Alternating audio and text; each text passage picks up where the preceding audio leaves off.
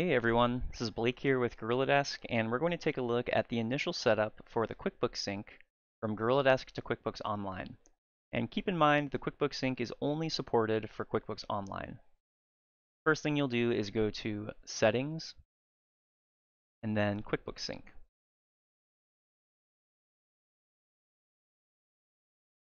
Then you're going to click Connect.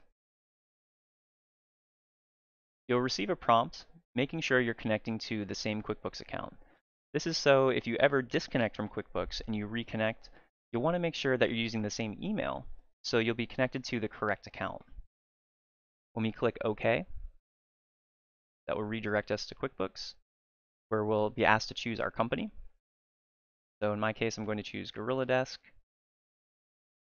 Then we'll click Next, and then Connect. From here, we're just going to click back to Settings, which will take us right back to GorillaDesk. And now you'll see that our QuickBooks account is connected to GorillaDesk. Let's review some of the options that you can enable. The first one will be the tax sync. So if you're using taxes in GorillaDesk, it's highly recommended to turn this on.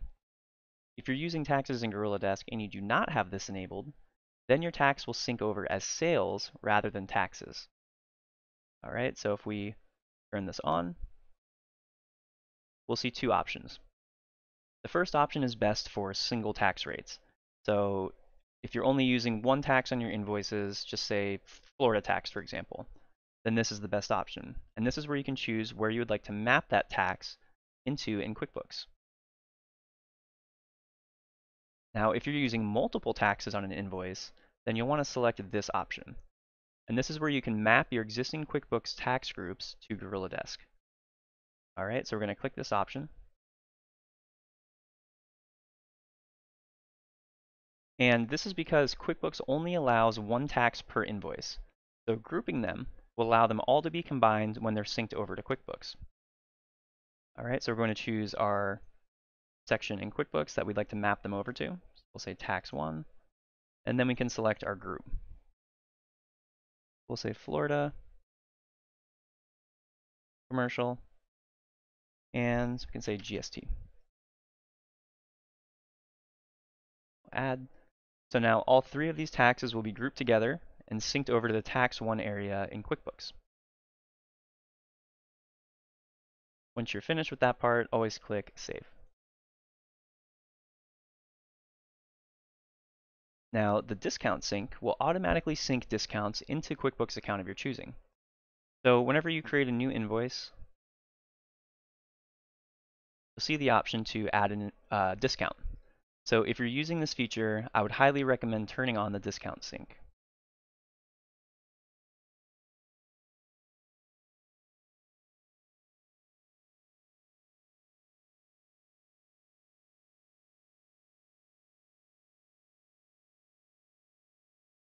All right, and this is where you'll need to select the category you would like the discounts to go into in QuickBooks. So usually it's under discounts given. Even if you're not giving discounts, we still recommend turning it on anyways, just in the future if you decide to, or you can disregard. So in this case, we'll go ahead and save. Next is the Stripe sync, and this is for if you're using Stripe. First, you'll need to enter the bank account which the Stripe payments are being deposited, then select a category for the fees. So first we'll select our bank account,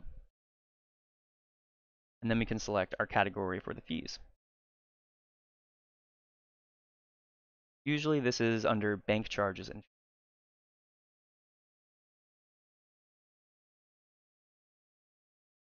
All right, and the reason for this is, for example, when you collect $100 in GorillaDesk and you sync it over to QuickBooks, it will be $100 in undeposited, right? But once Stripe deposits that money, it will be 2.9% plus 30 cents less than the original $100. So doing this is, it's done so the payments will be matching even though the fee was taken out. All right, and so we'll go ahead and click Save.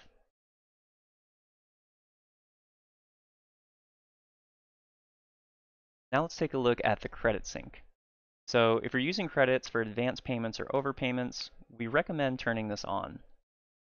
And this is because you'll typically want the advance payments to show up in the undeposited section in QuickBooks. So if you leave this off, then you can only sync credits once they are applied to an invoice. If this is turned on, you can sync them over as a credit. Right? So if we were to look at an all credits report,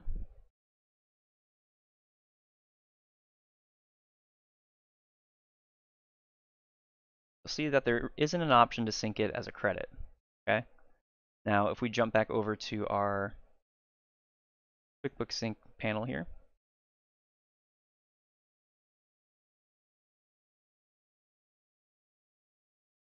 we turn this on, you will be prompted letting you know that you have to turn off automatically apply credits in QuickBooks. And we'll take a look at how to do that in just one moment. But for right now, we'll click OK. And if we jump over to the All Credits report,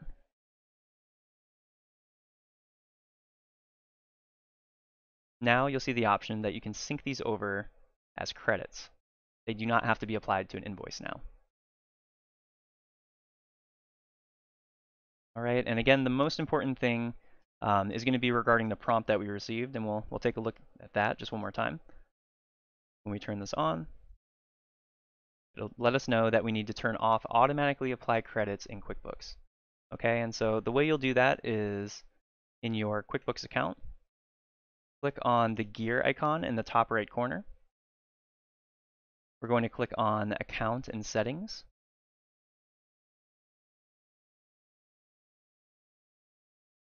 Click Advanced on the left. And then the fourth option down will be Automation. So we're going to click here to edit. And you'll want to make sure that Apply or Automatically Apply Credits is turned off. Okay, so if you leave this on and you start syncing credits, QuickBooks will randomly apply those credits to any open invoice you have in QuickBooks, which will cause a mismatch. And this is because in GorillaDesk it will be an open credit, but in QuickBooks it will be an applied credit. All right, so if you're using the credit sync, you'll want to make sure that this is turned off and save.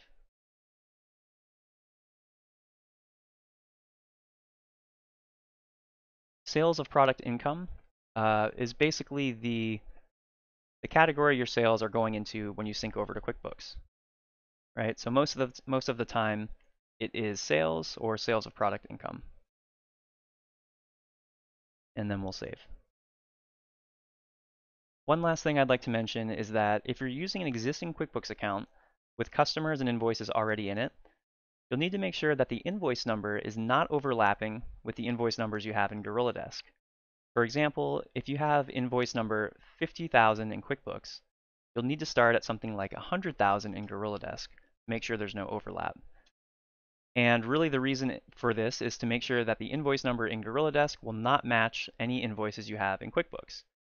If you start with invoice number 50,000 in QuickBooks, but also have a 50,000 in GorillaDesk, you'll get an error when syncing that the invoice number already exists. So if they overlap or you think they might overlap, you'll need to open a new invoice and change the invoice sequence in GorillaDesk.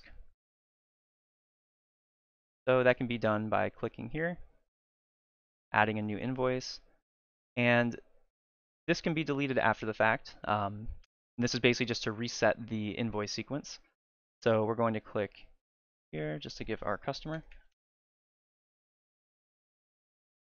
And so let's say in QuickBooks our invoice numbers start at 50,000. So in GorillaDesk we want to start at 100,000.